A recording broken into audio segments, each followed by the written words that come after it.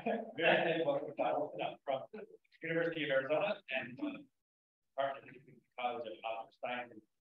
He has done a lot of work on optical mechanics systems, sort of a very wide variety with some demonstration of radiation feedback cooling and squeezed optical mechanical state. And he has also done, I think, some work on testing fundamental physics of dark matter. Sort of fascinating optical mechanics that he's working on. He did his PhD in Caltech in the chemical group, and then spent postdoc in Switzerland at Lausanne and Zurich. And I'm very excited to hear it. Thank you very much, Will. And yeah, thanks for the invitation. It's a pleasure to be here. It's my first time actually on campus. I can see some people fidgeting.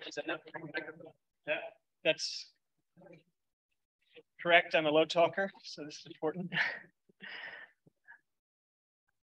That should be better. Okay, good. Yeah, so I might fidget around here as well because I'm not quite sure the best way to look at my own talk here in this auditorium. But my name's Dal Wilson. I'm an assistant professor at University of Arizona College of Optical Sciences. I'm also joint in the physics department. And I'd like to talk a little bit in general today about the work I've been doing for the last decade or so in cavity optomechanics, and in particular on high-Q nanomechanics, which is driving a lot of the innovation in the field of optomechanics. I won't talk too much about dark matter or fundamental physics, but I'll touch upon some devices which Will and I find to be interesting for those applications at the end of the talk. All right. So I want to begin by talking about the device behind the title slide here. If my slides advance, which they won't. Oh. Yes, you can record. So this is a picture of the preform of a silicon nitride nano beam resonator. Developed actually back in 2014 by a young man named Amir Ghadimi. You see on the bottom left here is a postdoc of mine, but at the time was a PhD student in the group of Tobias Kippenberg, where I was a postdoc at EPFL. It was later published, I think 5 years later. It's a very difficult device to develop. This was at the time, and actually be arguably now, the highest Q mechanical resonator ever made of any size or any frequency, solid state mechanical resonator. So it's kind of obscure what you're looking at here. Here's another picture. It's a false colored SEM image of the edge of the device. Blue here is blue and green are silicon, red is silicon nitride. This is a corrugated ribbon. It's around 10 nanometers, 10 microns wide, around 25 nanometers thick. The reason you only see a fraction is because you can't really take an SEM of the full device. This is actually a stitched optical image of the device. It's around 3 millimeters long. This is a very extreme aspect ratio device to address the question we were talking about earlier. So if you were wanting to build a macroscopic device of these dimensions, you'd have to build the Golden Gate Bridge across the United States. These are comparable to the highest aspect ratio two-dimensional materials that have ever been built. It's also under extreme tensile stress, roughly the yield strength of most glassy materials. So this is under a tensile stress of around 1 gigapascal. To get that amount of stress, you'd have to take an optical fiber and suspend a bowling ball from it. So this is a very extreme device in terms of its geometric properties and its tensile stress. So this device supports mechanical modes. This is a mechanical resonator. This is a very specific mode of this device, which is localized around a central defect inside of this corrugation. This corrugation is like a mass spring system. It's a phononic crystal. And it allows transverse waves of vibrations of certain frequencies to vibrate freely. And you can trap vibrations around a central defect in this phononic crystal. And it's this localized vibrational mode that we were studying and engineering in this device. So this looks rather complicated to some people, but it's actually very simple to describe. If you want to talk about the dynamics of, say, the antinode of this little localized string mode of this nanobeam, it's very well described by the equation of motion for a simple damped harmonic oscillator. The mass of this oscillator, maybe the batteries ran out. Yeah, let's just walk right here. Oh, it's thinking.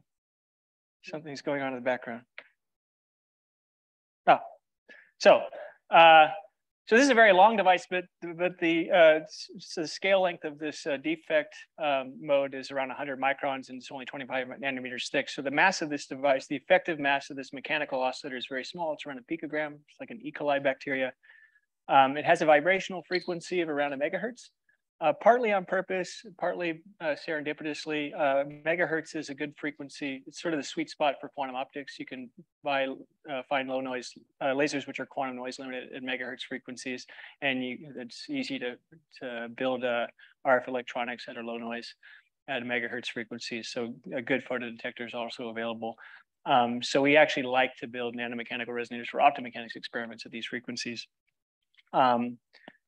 But what's really sort of exceptional about this device is its quality factor.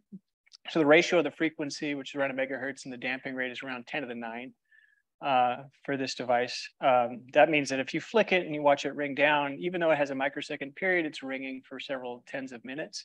If you were to extrapolate up to the size of a violin or of a guitar string vibrating at, say, a kilohertz, it would vibrate for several months with this quality factor.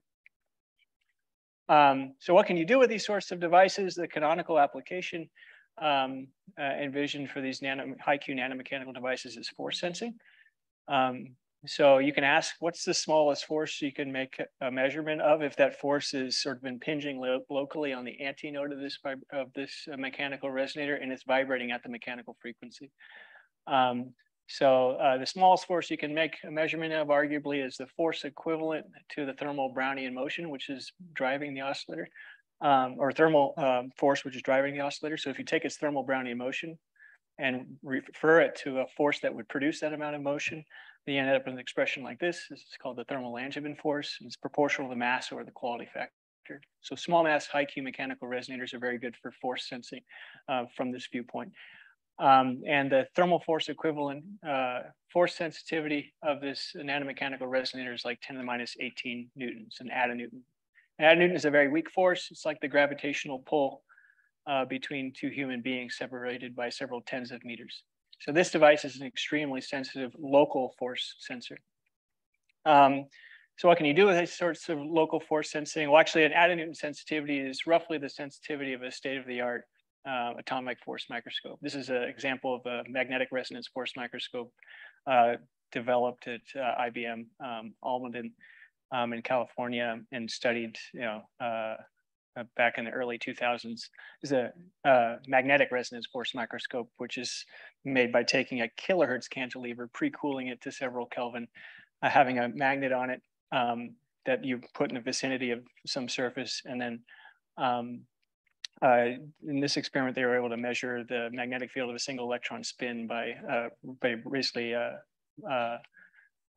rotating the magnetic field in the vicinity of that spin at the resonance frequency of this cantilever. And the attonewton sensitivity of this cantilever enabled them to make measurements of single electron spins and do stuff like map out the 3D profiles of single viruses. So part of the dream is doing these sorts of experiments at room temperature and megahertz frequencies with these really high Q nanomechanical resonators. And that's, by the way, I don't know if one of my colleagues who's here at lunch is in the audience, but Christian Dagan has been working on upgrading these sorts of experiments to megahertz frequencies. So another wonderful thing about these devices from the sort of quantum experiment standpoint is that because of their low mass, they have very large zero-point motions. You can basically use this standard equation for the zero-point motion of a quantum harmonic oscillator. For this defect mode of this corrugated nanobeam, the zero-point motion is around 10 to the minus 13 meters. That's a very small number. It's 3 orders of magnitude size, smaller than the size of an atom.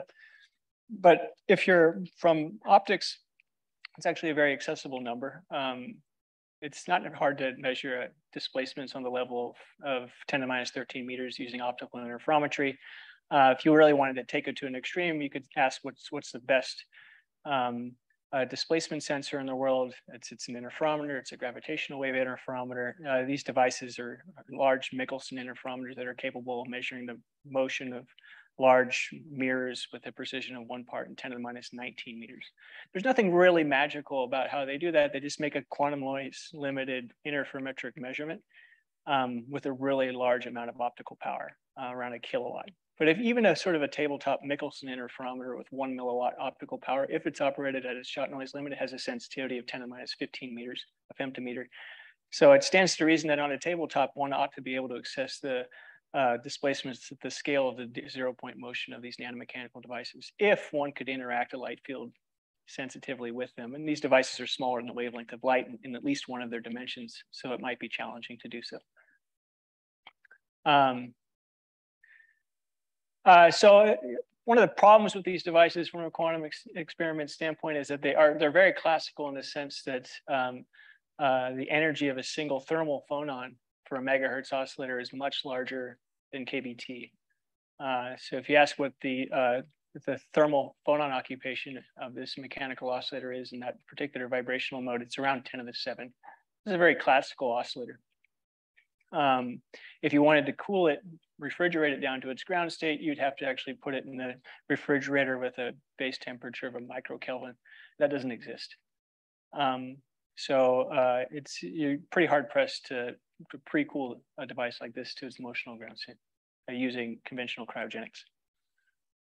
The saving grace, if you will, is that if you ask how long it takes this device to exchange a thermal phonon equivalent energy with the thermal environment, it turns out to be longer than the mechanical cycle. So if I were to flick this device and let it ring down to thermal equilibrium, and the time it would take for its energy to change by 1 phonon is around a kilohertz or a millisecond, which is 1,000 times longer than the mechanical cycle. So for 1,000 cycles, this device is essentially frozen out from the thermal environment. So even though it's a very classical oscillator, it is in some sense quantum coherent. And it's this condition of quantum coherency which enables a lot of interesting experiments in quantum mechanics. And this actually, this ratio of the thermal decoherence rate of this device around a kilohertz is comparable actually to the thermal decoherence rate of trapped ions for a really macroscopic device. All right. And I just want to mention here that sort of the condition for quantum coherency is a little bit different than the condition for force sensitivity. If you want a high force sensitivity device, you want a high Q and low frequency.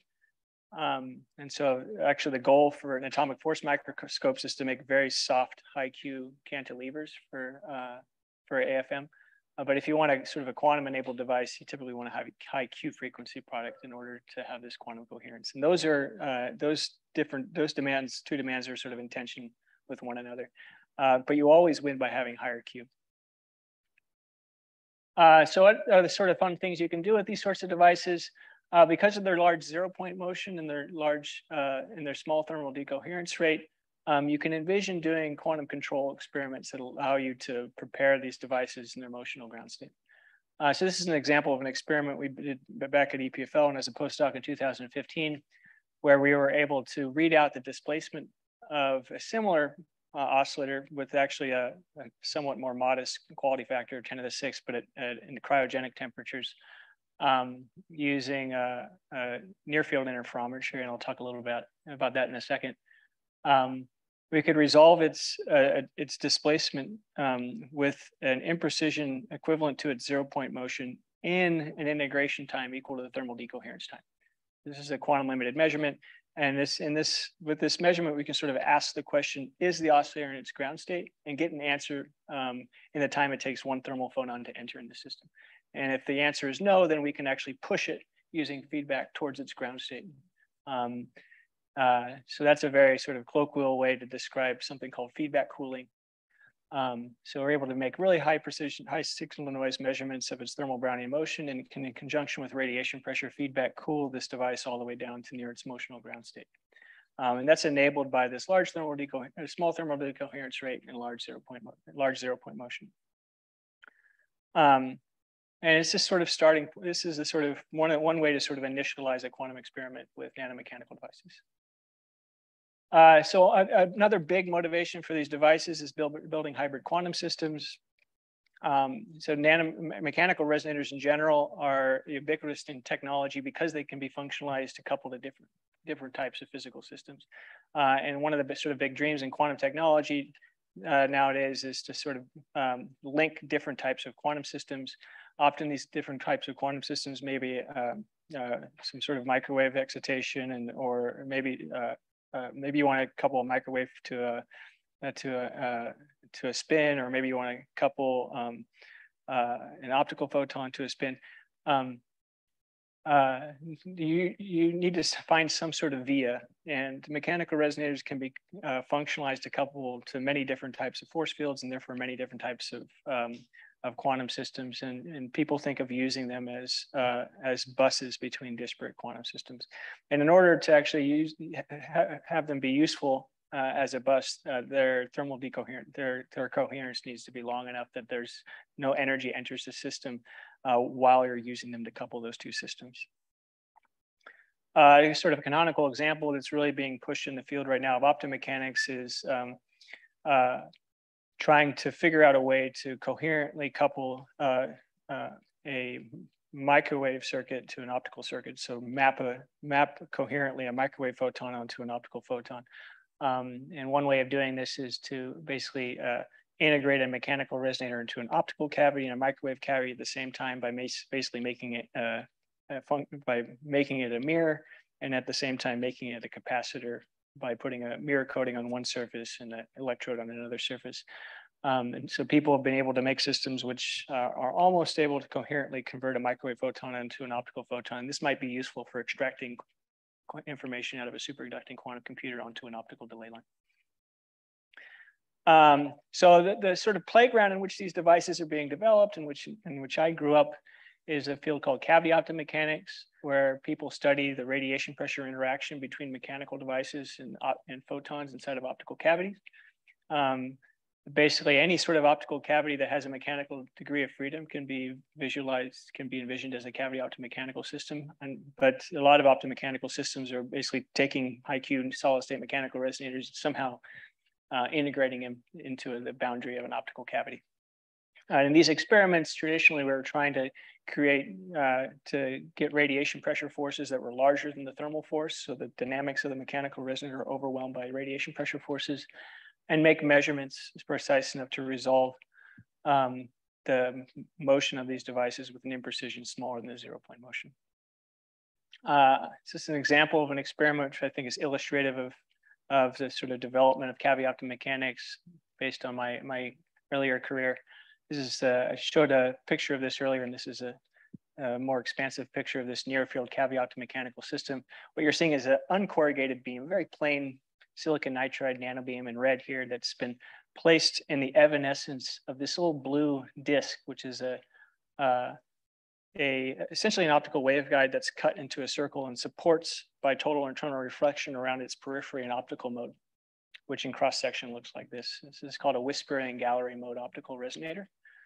And the hard thing about this experiment, or about this device, is that we were able to integrate this silicon nitride nanobeam within several tens of nanometers from the surface of this microdisc in the evanescent mode volume of this optical mode, which is ringing around in the periphery. And by doing so, we can get a very efficient optomechanical coupling. So as this beam moves, it shifts the cavity resonance frequency. In proportion, in this sort of shift parameterizes the optomechanical coupling. So if I couple light into this optical cavity, say using an optical fiber, it circulates around and it gets a phase shift in proportion to the displacement of this beam relative to the microdisc, and I can read out that phase shift using an optical interferometer. So we can make very sensitive measurements of the Brownian motion of this mechanical resonator. This is a measurement of the thermal Brownian motion at 4 Kelvin with a signal to noise of something like 10 to the 8. The the imprecision of this measurement is something like 4 orders of magnitude smaller than the a priori 0-point motion. Actually in this regime, because there are only 10 to the 4 phonons, it turns out, in this device, the uncertainty principle tells you, if you manipulate it in the right way, that most of the energy in this oscillator is from measurement back action. So what the uncertainty principle tells you in a nutshell for a weak continuous measurement like this is, if you're able to resolve a displacement equivalent to a single phonon, you must have added a phonon worth of back action. So if you're able to resolve with an imprecision 4 orders of magnitude smaller than the 0-point motion, you must have added 10 to the 4 phonons. So this is a system which only has 10 to the 4 thermal phonons. We've made a measurement with an imprecision 4 orders of magnitude below the 0-point motion. So it stands to reason that actually a good fraction of the energy of this oscillator is just measurement back action, quantum measurement back action, which physically corresponds to radiation pressure shot noise. So that random fluctuations of photons, the intensity of the photons in this optical field sort of driving the mechanical resonator. And the way to see this is if you make a measurement of the energy of this oscillator by integrating over this peak as a function of optical power, you see it goes up. So we're actually heating this mechanical oscillator due to radiation pressure shot noise. And this is really just the uncertainty principle sort of visualized in the optical measurement. So you can take this measurement and feed back. So the way we feed back is we basically take this measurement out of our photodetector and we feed it back through a BNC cable that's long enough to get a phase shift of 90 degrees. And then we imprint it on the intensity of another laser field in the cavity. That laser field basically gives rise to a radiation pressure force, which is proportional now to the velocity. So it's a viscous force, and that essentially frictionally couples the optical field to the mechanical resonator. And we can essentially, in this way, damp and cool the mechanical resonator down to the noise floor. So we effectively take energy out of the mechanical resonator, coupled to the optical field. And if you calibrate, and there are different techniques to calibrate the energy of this oscillator by, then you'll find that there's a sort of sweet spot where we can cool down to around, we were able to cool down to around 5 phonons. And if you want to talk about that squashing at the bottom there, we can talk about it after the talk. But if you take this sort of same system where we were making a measurement, which is in this strong measurement limit where radiation pressure shot noise, quantum measurement back action dominates the motion of the mechanical resonator, and actually instead of reading out the phase, read out the amplitude of the light field coming out of the optical cavity, you'll find that the shot fluctuations are actually reduced below the shot fluctuations of the input field. This is something called Ponder motive squeezing. And this arises due to the fact that when you actually reflect light off of a compliant mirror, it's like passing it through a Kerr medium. And the reason for that is that the intensity fluctuations of the light field get imprinted onto the displacement of the mechanical resonator because of the radiation pressure force. And that displacement produces a phase shift. So if you're in a situation where the radiation pressure quantum noise, the quantum fluctuations of the intensity of the light field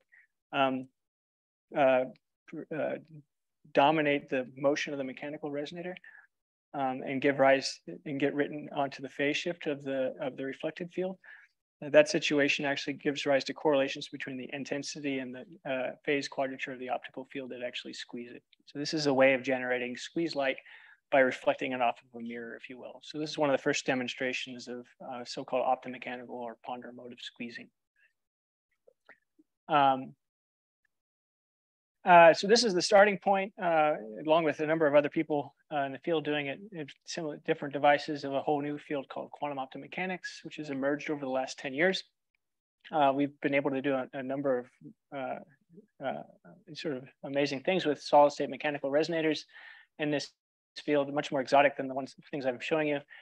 People have been able to not only cool mechanical resonators to the motional ground state, but squeeze them, entangle mechanical resonators with light fields, entangle light fields with each other vis-a-vis mutual coupling to a mechanical field. More recently, entangle a solid state mechanical resonator with another solid state mechanical resonator. And people are starting to think now about different things they might be able to do with these systems. And all of this is enabled in some, to a large extent, by not only integrating optical mechanical resonators into hypheness optical cavities, but having really high Q small mass mechanical resonators. The thing that's really been driving the field of high Q nanomechanics, and I want to try to keep the focus on these high Q nanomechanical devices, is the dream of actually doing quantum experiments at room temperature. And there's very few outside of atomic physics where it's really sort of taken for granted. Doing a quantum experiments at room temperature is really hard. And it's really hard with mechanical resonators as well. And the reason for that in the context of cavity optomechanics is that if on one hand you want to be in a situation where the quantum fluctuations of the radiation pressure inside of your cavity optomechanical system overwhelm the thermal force. The thermal force is proportional to temperature, so that's very difficult to do at room temperature with typical micromechanical devices. So you need exceptionally small mass high Q mechanical devices or really high power laser fields to get in this condition where radiation pressure shot noise overwhelms the dynamics of the mechanical resonator. And you'd also like to have a quantum coherent mechanical resonator. And at room temperature, that means having a QF product of above 10 to the 13 hertz.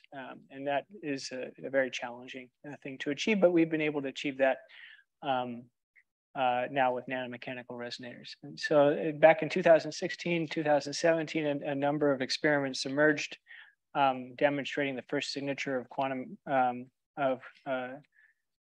quantum effects in optomechanical systems in a room temperature environment. More recently, people have been able to generate more strong effects like polynomial squeezing using tabletop cavity optomechanical systems that are rather extreme, based on actually really integrating nanomechanical devices into LIGO test setups.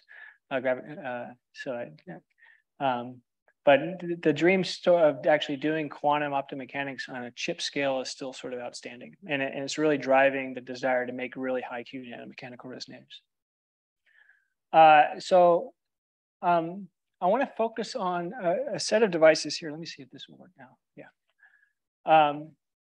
That is being pursued in the context of doing quantum optomechanics at room temperature. And these are nanomechanical resonators made out of strained thin film material. So this is typically silicon nitride. The nanobeam I showed you as an example in the beginning of this talk is an example of one of them. They're either strings or membranes made out of this strained silicon nitride, and they have very large aspect ratios, very high tensile stress, and they're patterned in different ways in order to create localized modes that have very high Q due to an effect called dissipation dilution, which I want to describe. These devices have, again, frequencies of megahertz, quality factors of 10 to the 8 to even 10 to the 10 nowadays, Q frequency products in excess of 10 to the 14 hertz, thermal force sensitivities of several attanewtons, and this makes them accessible to weak radiation pressure forces, and masses of anywhere from tens of picograms to a few nanograms. Just to give you a little landscape before I describe these devices in more detail, the device I showed you at the beginning of the talk is sort of is very anomalous from the standpoint of the typical behavior of mechanical resonators over many different or a very large mass scale as of 2014. So this is a plot of Q versus mode volume for many different types of solid state mechanical resonators back in 2014, varying from carbon nanotubes to sort of AFM cantilevers to MEMS devices to test masses and gravitational wave interferometers. What you can see here is that typically, phenomenologically, the quality factor scales as the cubic root of the volume. So this is like the surface to volume effect. The anomaly here in green here is highly tensely stressed devices. The first, and these were not really well understood in the early 2000s. They were just sort of phenomenologically discovered. A group in Yale, Jack Harris, and also a group Cornell, Jivak Parpia, were studying silicon nitride membranes, which are naturally highly stressed when they're grown on silicon as micromechanical resonators, and discovered the Q is anomalously high for reasons they didn't really understand. Back in 2008, people discovered, if you will, that you could make really high Q nanomechanical resonators out of these highly stressed thin films. Later, people sort of at least kind of started to understand this effect a little bit better and realized that they could, if they made bigger structures, they could get higher Q. This is an example of a trampoline structure where people were trying to make lower mass mechanical resonators that were also high Q. 2017, people learned that actually you could, if you nanostructure these devices correctly, you could get even higher Q, and I'll describe why that's the case. 2018, we did the same thing in 1D. 2020, people started making these so-called fractal resonators that also have very high Q, but for their fundamental mode. And in 2021, people started making all these devices out of single crystalline material and operating at low temperature. And now people have been able to get quality factors of 10 to the 10 with solid state mechanical resonators. So the funny thing about these devices, if you sort of squint here, is that whereas here the quality factor scales proportional to the cubic root of the volume, therefore the cubic root of the effective mass, here as the devices get smaller, the quality factor gets bigger. So this is a really weird and kind of favorable scaling where smaller mass devices can have higher Q. Okay, so what's going on here? I want to give a little bit of pedagogy here, and there's more equations than necessary, but the loss in nanomechanical systems and solid state mechanical systems in general is a very sort of heady subject. There are many different forms of loss. It's sort of dirty physics. They can be sort of generically lumped into extrinsic and intrinsic forms of loss. Extrinsic is sort of coupling to the environment. For example, you might be impedance matched, your mechanical motion mode might be impedance matched into the frame, and so you might create acoustic waves at the boundary that propagate out into the frame and into infinity, and there's energy loss from that. Intrinsic forms of loss are basically anything that gives rise to, turns motion of the mechanical resonator into internal heating. This might be dislocations in the material. It might be interface friction due to surface material. It might be thermoelastic effects. Often is sort of generally lumped into something called a two-level systems picture of internal friction. But it's this intrinsic or internal loss that actually governs the quality factor of these high Q nanomechanical resonators. So I'm going to focus on these three, or at least keep these three in mind as I talk about the physics of these devices. So how do we talk about internal loss? There's a viscoelastic model that's often used to talk about internal friction in elastic materials. There's a lot of equations here. It's not necessarily really understand them. Suffice it to say that a elastic body vibrations of an elastic body can be, and their internal friction can be described by a complex elastic modulus. And this complex elastic modulus basically says that if I strain the body, it gives rise to a stress that's out of phase with the strain. And that phase shift is actually what gives rise to, is what gives rise to energy loss. So if so this complex elastic modulus is equivalent in a 1D model to a spring dashpot system that can be described by a complex spring coefficient. And this complex spring coefficient is just a way of describing a spring dashpot system. The spring dashpot basically has a restoring force which is out of phase with the displacement. And because the restoring force is out of phase with the displacement, there's a restoring force which is proportional to the velocity. And that restoring force that velocity dependent restoring force does work in a cycle against the mechanical motion. And the refraction of the energy stored in the mechanical motion to the work per cycle is what we call the quality factor. And it turns out that the quality factor can be of a viscoelastic body like this can be simply written as 1 over the phase shift between the strain and the stress. So the idea behind dissipation dilution is can we somehow magically superimpose onto the spring dashpot system a lossless spring?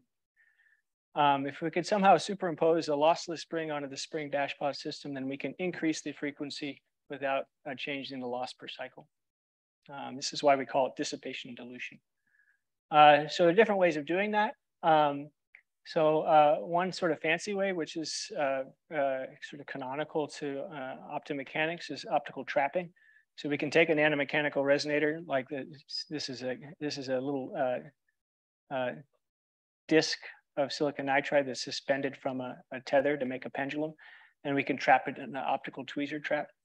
And insofar as the optical tweezer potential is lossless, we can stiffen the pendular motion of this mechanical resonator without adding loss. Optically trapped dielectrics, so nanoparticles trapped in an optical potential, are sort of naturally diluted. In fact, they have no internal friction, so they're sort of there's really nothing to dilute. Some of the best performance nanomechanical systems are really based on this optical dilution. A more standard one, though, that you've all sort of encountered is a pendulum.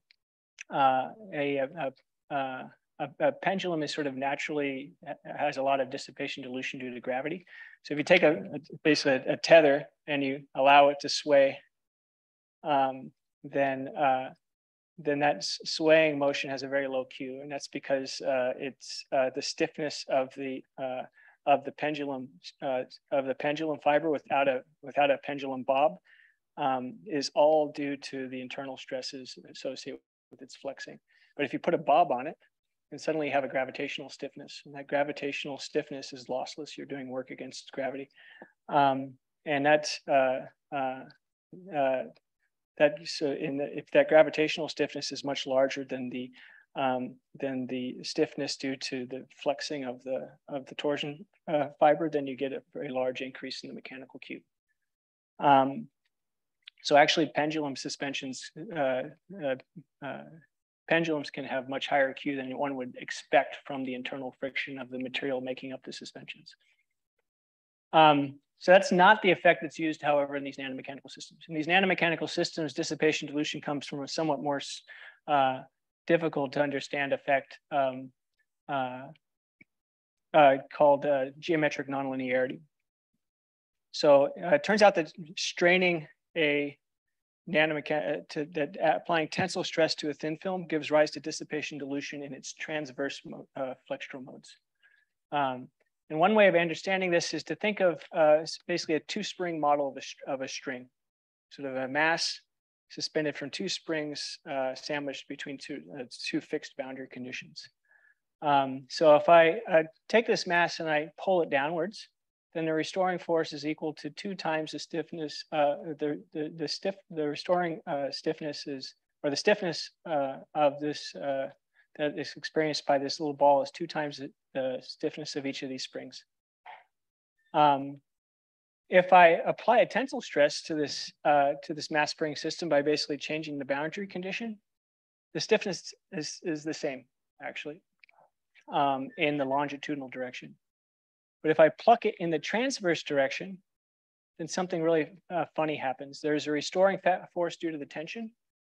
And there's also a restoring force due to the slight elongation of the spring. But to first order, the elongation is 0. So this is what we call a geometric nonlinearity. So if you tensily stress a string, then its transverse stiffness is actually dominated by the tensile force, and this tensile force, insofar as it's just a geometric constraint, is purely lossless.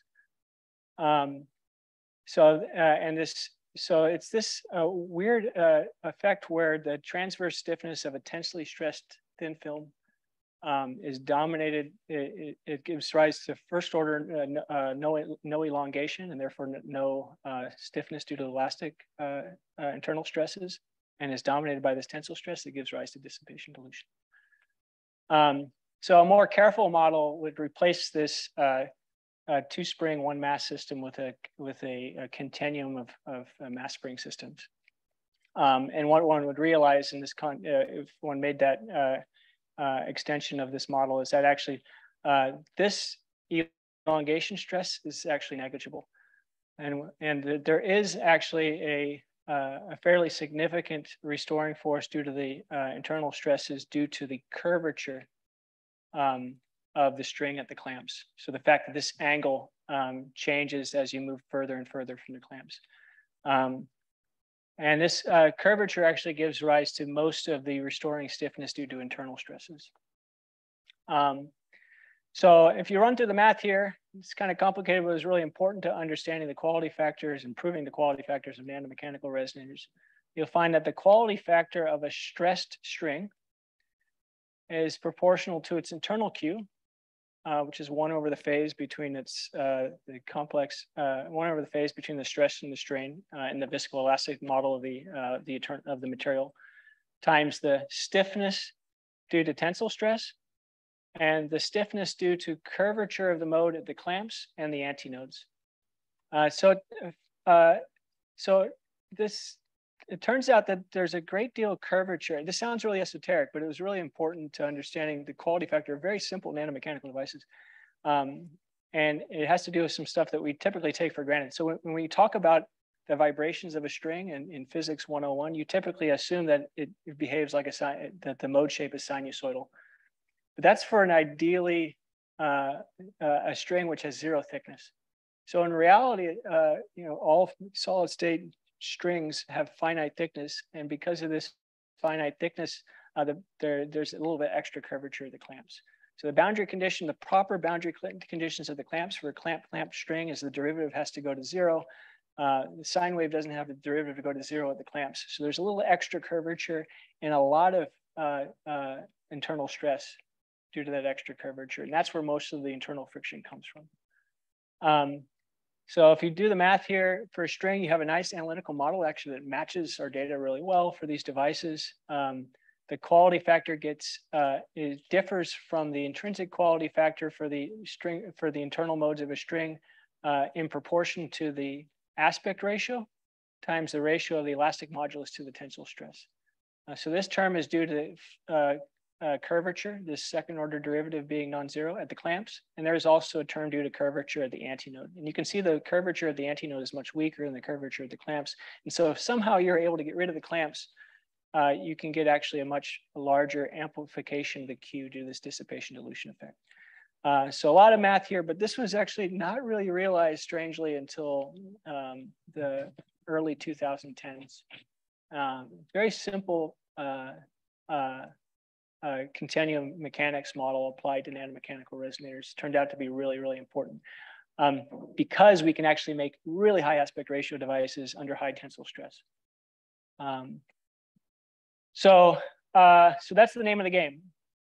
If you believe this model, this simple model, then you can go back to the clean room and make high aspect ratio, high stress devices, and then play tricks to get rid of the curvature of the clamps. And then you ought to be able to get high Q. So a couple of examples here. So LIGO mirror suspensions are designed, gravitational wave interferometers have very carefully designed suspension systems.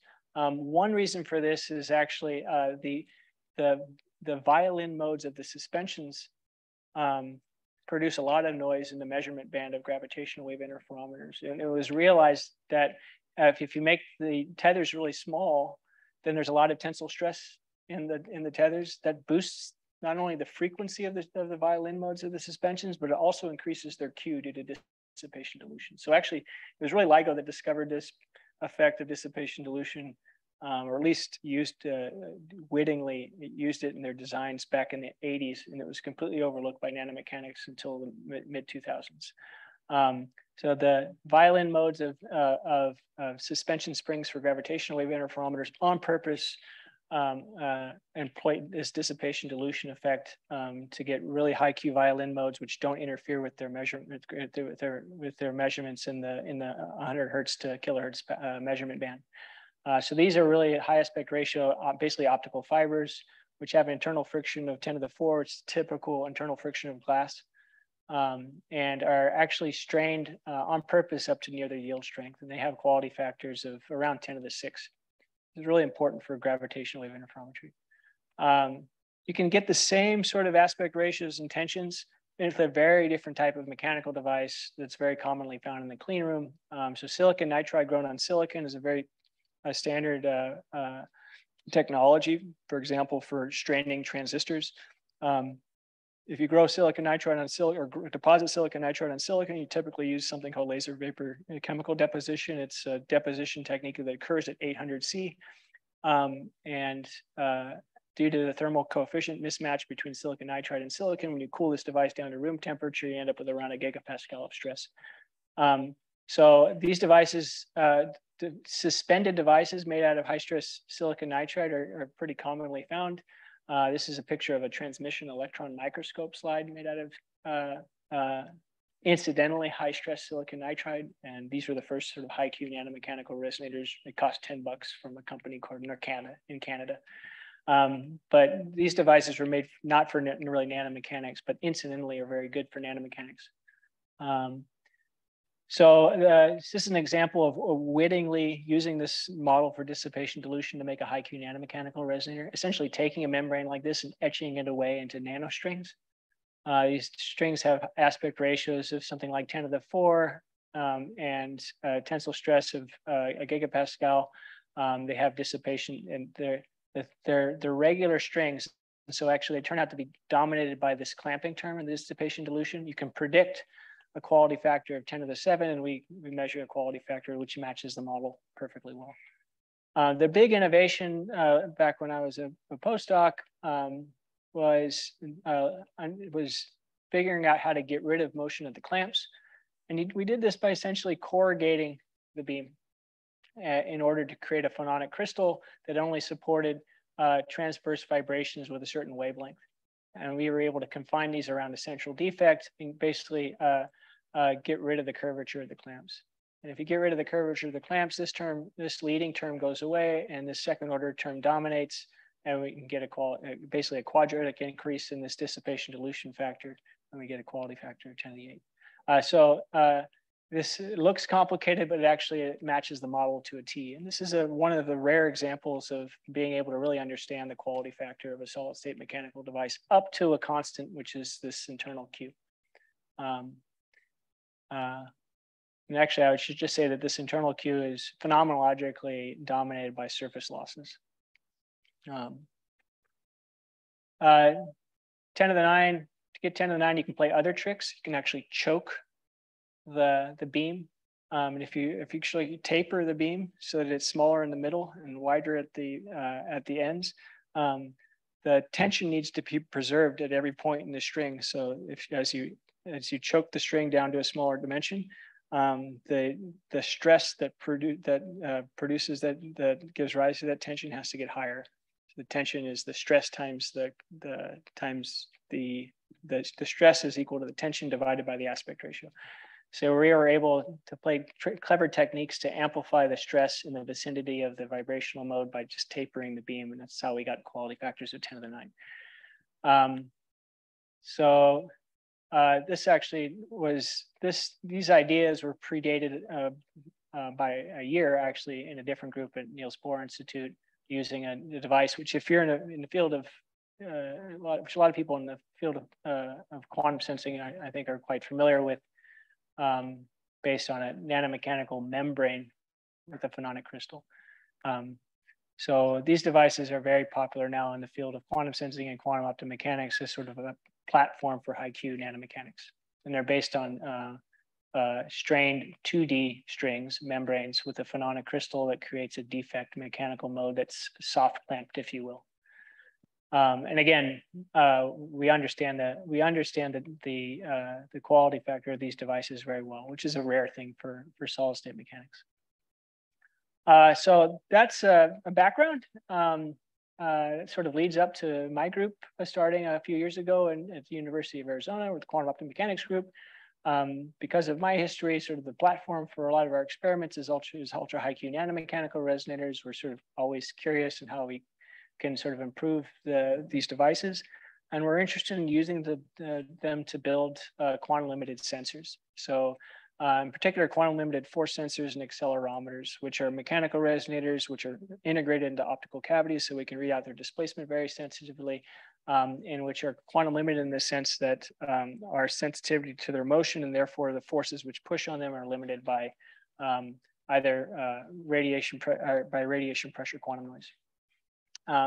And one of the things that we're interested in doing with these devices, and kind of why I've started talking a lot with Will here, is using them to search for weak forces due to fundamental physics. And so we've learned that these devices, which are really resonant force sensors at sort of kilohertz to megahertz frequencies, might be interesting for searching for fundamental signatures of dark matter, or spontaneous wave function collapse, which is a way of sort of looking for the breakdown of quantum mechanics at the macro scale, just by making sensitive force measurements, typically at cryogenic temperatures. So I want to talk a little bit about this stuff that we're starting to foray into. This is a very typical device in my lab, silicon nitride trampoline resonator. It's something that I'm personally not able to fabricate, but I met a master's student wandering the halls looking for a different group when I just started here, named Aman Agrawal, who just spent 3 years at the Tata Institute in India as a research fellow. And I asked him if he could make this particular device for my lab, and he spent an hour in the chalkboard telling me how he would do it. And I hired him immediately. And so these are the first devices we made almost 4 years ago in my lab, and they worked to a T. Right off the bat. So this is a silicon nitride membrane that's been etched into a trampoline structure, which is maybe a few millimeters across. These tethers themselves are maybe a few microns wide. Quality factor of around 50 million, frequency of around 150 kilohertz, very small mass. Force sensitivity for these devices is around a piconewton. And an interesting thing about these devices is because they're fairly massive, they also have very high acceleration sensitivity. So acceleration, when you think about using these devices as acceleration sensors, the name of the game is to, instead of measuring a local force on the pad, we make a measurement of the acceleration of the chip on which the pad sits using the sort of the tablecloth trick. And the acceleration sensitivity, the thermal equivalent acceleration sensitivity is the thermal equivalent force divided by the mass. For these devices, the thermal equivalent acceleration sensitivity is around 0.1 or 100 nanoG, which is a very sensitive acceleration on a chip. So we're quite curious in using these devices as an accelerometer. Their 0-point motion is also very large due to their low frequency, around a picometer, which is eminently accessible with a Michelson interferometer. They also have Q frequency products, which are on the edge of quantum coherent at room temperature. So very simple experiments that we started doing in my lab. One thing that we're interested in doing with these really high Q nanomechanical resonators is doing quantum optomechanics without an optical cavity. So doing experiments with optical cavities has a lot of overhead associated with it. You need to somehow integrate a mechanical resonator into an optical cavity without affecting its mechanical Q. And then you need to lock the cavity and deal with lots of stability problems. So because these devices have such large 0-point motion, we learned right away that we could actually make high fidelity displacement measurements without an optical cavity.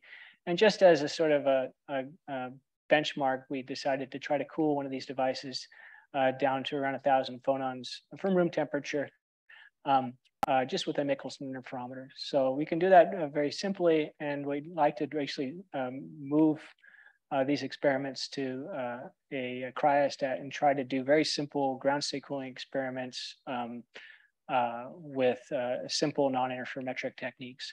And this actually has become more and more in vogue in the field of cavity optomechanics over the last few years using levitated optomechanical systems. We also have an experiment where we're trying to actually increase optomechanical coupling by placing one of these trampolines inside of an optical cavity. This is a technique called a membrane in the middle optomechanics that I really kind of got my start in when I was a PhD student. It turns out, and it's kind of miraculous, that if you take a silicon nitride membrane like this, which is only 50 nanometers thick, say, and you place it between two mirrors forming a Fabry-Perot cavity and sensitively position the membrane halfway between a node and the antinode of the intercavity standing wave, then its interaction with the cavity is as though it were an end mirror. So it has, so you can get really high optomechanical coupling to one of these devices, which is much thinner than an optical wavelength, by placing it between two mirrors. This is a very clever technique, which was invented by Jack Harris at Yale almost 15 years ago. And we were quite excited about this system because of the high force sensitivity of these trampolines, we in principle ought to be able to access radiation pressure, radiation pressure shot noise at powers of around 100 nanowatts, which is a very accessible amount of optical power. And you want this power to be as small as possible because of photothermal effects. These devices are also really good bolometers. So if they absorb any light at all, they heat up, and that heating up actually obscures your measurements of radiation pressure quantum noise.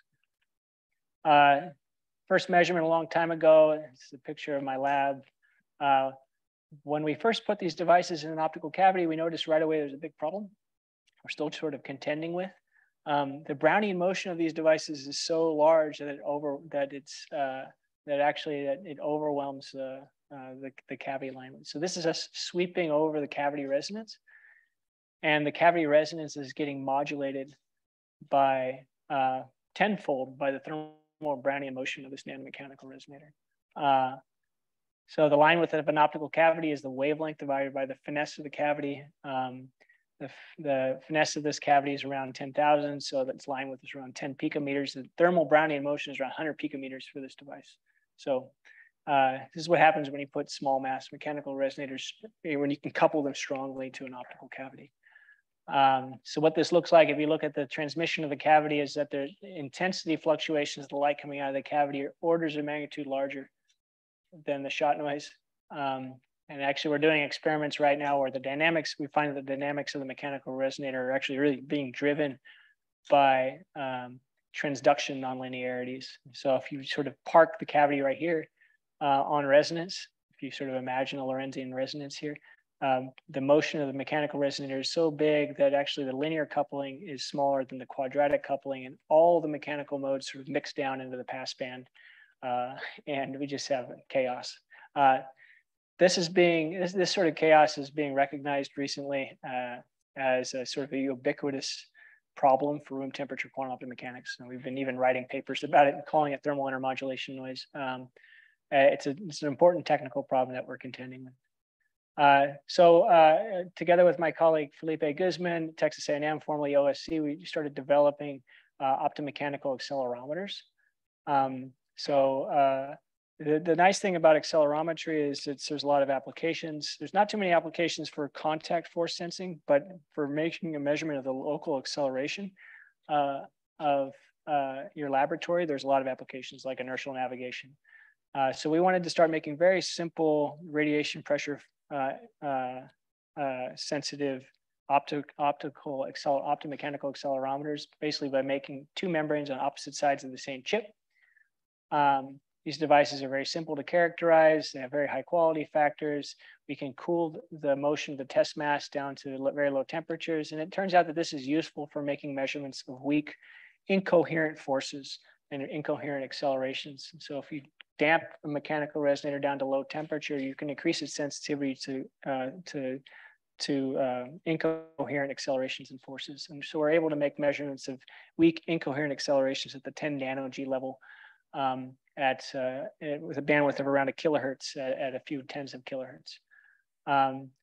Because they're very simple, we can also start making arrays of them. So we've been collaborating with another colleague at the University of Arizona to actually start integrating an array of these devices into the nodes of a entangled light source. So this is a 2-mode entangled light source, essentially a squeeze light source split into 2 paths. And we can make measurements of the joint displacement and therefore the joint force on these mechanical resonators with an imprecision below the so-called standard quantum limit.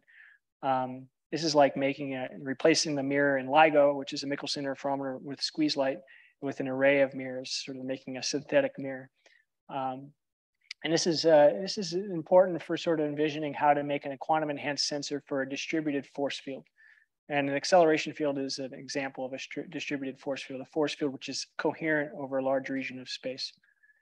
So one of the things that we learned during the pandemic is that, because of work by Will and others over the last few years, there have been sort of a lot of thinking about how dark matter might masquerade as one of these weak, incoherent distributed forces. So ultralight dark matter, sort of wave-like dark matter, might masquerade as one of its many might masquerade as a weak force which pushes on a local pushes on objects in proportion to their neutron density, sort of like an electric field, which instead of producing a Lorentz force in objects in proportional to their electric charge, produces a force in proportional to, say, their neutron charge or some other sort of generic charge. And this weak force field might be detected using sort of these really high Q tuning forks that we're making in these high Q nanomechanical resonators by functionalizing them so that we can measure their displacement relative to materials with different neutron densities. So if we can make materially inhomogeneous cavity optomechanical systems, we might be able to sense these dark matter waves. So we're interested in using these optomechanical accelerometers for dark matter detection. More recently, we've been enamored of a kind of a mistake we made in our lab, and I'll go quickly through this because I know we're running out of time. It turns out that if you study the torsion modes of nanomechanical resonators, then these sort of complicated games we've played to get sort of soft clamped, localized mechanical modes, we sort of get for free. And so if you're an aficionado of nanomechanics like myself, this was a big surprise. So this surprise happened by mistake in my lab. We were making nano trampoline resonators. They kept breaking because the tethers would break. And in discussion with our colleagues at NIST Gaithersburg, we realized that these devices that we were making, incidentally, these sort of ribbon suspended torsion micro torsion balances might have very large dissipation, dilution, and torsion. And the way of thinking about this is if you take a ribbon and you stretch it, not only do you change its transverse flexural stiffness, but you also change its torsional stiffness.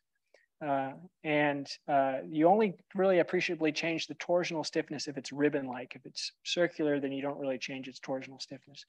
But that means that the torsion modes of ribbons should also experience this dissipation dilution. That's a very ubiquitous structure in nanomechanics. No one had ever studied the mechanical quality of these devices. So we actually took this broken device, which had been sitting on our clean hood for two years, and took it out at the behest of our colleague at NIST, and we put it in our vacuum chamber on Friday night, flicked it, and it ringed down over a weekend. So we've been able to make micro pendula by mass loading these nano ribbons with quality factors of the same as the nano ribbon, around 10 to the 6, but with a million-fold larger moment of inertia, so frequency of around 10 hertz.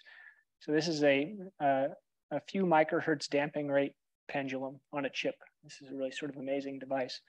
If you take the mass off, then you also have very high Q nanomechanical resonators. Actually, they're on the order of 10 to the 8, but they're vibrating at much higher frequency. These are very cool devices. They're sort of the physics of these devices, it goes all the way back to 1914 when people were really studying torsion balances and trying to make very high Q torsion suspensions. We've been able to sort of reinterpret this old physics of bifilar suspension for torsion balances in the context of nanomechanical resonators and make these really high Q torsion beams and loaded torsion beams on the order of 10 to the 8. The interesting thing here is that this scaling is indicative of soft clamping. So these devices have very little curvature on average at the clamps because torsion modes actually don't have much motion on the clamps because of their symmetry. So you get sort of high Q for free. The wonderful thing about these devices, they have very high Q 0-point rotation. And that allows you to start studying not quantum limited interferometric measurements, which is center of mass motion, but quantum limited deflection measurements. So actually everyone in optomechanics, or whenever we think about precision measurement of mechanical motion, we typically think of interferometric measurements. However, there are a whole other class of measurements of precision displacement measurements based on optical deflection. Optical deflectometry is actually a very standard and robust technique. And for example, atomic force microscopy, the quantum limits of deflectometry have never really been studied because to access the quantum limits of an optical deflection measurement, you need a device which is a very good torque sensor, which is very sensitive to radiation pressure torque noise. And these little nano cantilevers these little torsion resonators that we're making are sort of ideal for this. So we're sort of revisiting the quantum limits of deflection measurements, be able to make really sensitive displacement measurements with imprecision well below the 0 point motion. And the dream here is to access radiation pressure, shot noise, and torque. And if you can do that, then instead of squeezing the amplitude and phase fluctuations of the light field, you would squeeze its fluctuations of its displacement and deflection. This is spatial squeezing, something which had been discussed in the field of quantum imaging 20 years ago, but never really revisited in the context of optomechanics. One of the things that we're really curious about, though, is just a purely classical application. You take this device, this is my last slide, and it's again a sort of a 10 microhertz resonator with a frequency of 10 hertz on a chip. You flip it upside down, and its frequency shifts by a factor, fractionally by a factor of 2. And so this little device has a frequency shift just due to gravity of around 10 hertz. Its damping rate is 10 microhertz. So we sort of on a chip for free have a sensitivity, a spectral resolution to gravity of 1 part in 10 to the 6. So you can really start thinking about these as chip scale gravimeters. I have some more slides on this I can show, but we are really interested in actually cutting the sensitivity down by a couple orders of magnitude and starting to monitor microseismic noise and even the tides on a chip with these devices. And what I've been talking with Will today in the last few weeks about how we might use these devices also to look for, to do fundamental tests of, say, the equivalence principle or near field deviations of gravity from Newtonian mechanics. So with that, I'm going to stop. Thanks. This is an outlook that you guys all know very well. In Tucson, though, where it's a little bit more purple. No, it's actually less purple, I would say, than Phoenix, but maybe a little greener. And these are all the people I met along the way. So, thank you.